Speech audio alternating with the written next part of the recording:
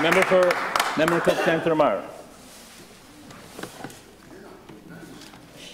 Mr. Speaker, this government tries to paint a rosy picture of New Brunswick, but tenants are facing rent hikes and can't find other affordable units to rent. Healthcare workers are struggling to provide care in a system that feels like it's collapsing. The working class can't make ends meet without a livable wage.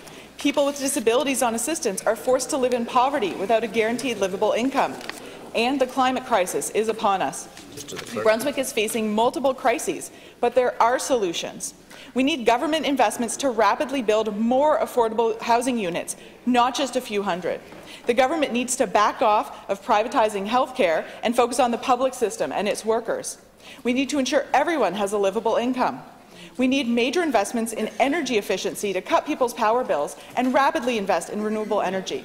New Brunswickers are waiting for their government to step up and demonstrate the political will to solve these problems. What is the government waiting for?